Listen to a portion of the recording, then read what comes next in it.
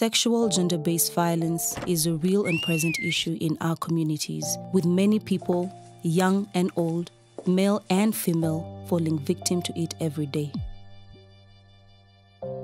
By people you trust,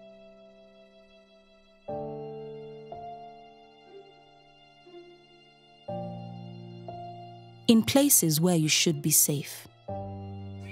It is painful to the victims and many times creates feelings of shame.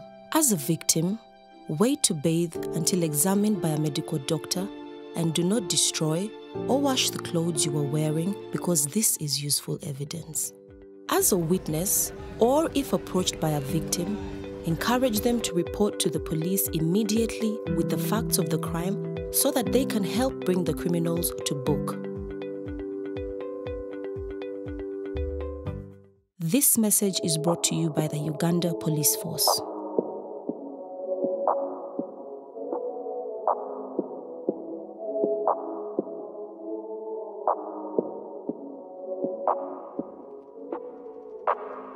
I never needed assistance. Nigga, try keeping your distance.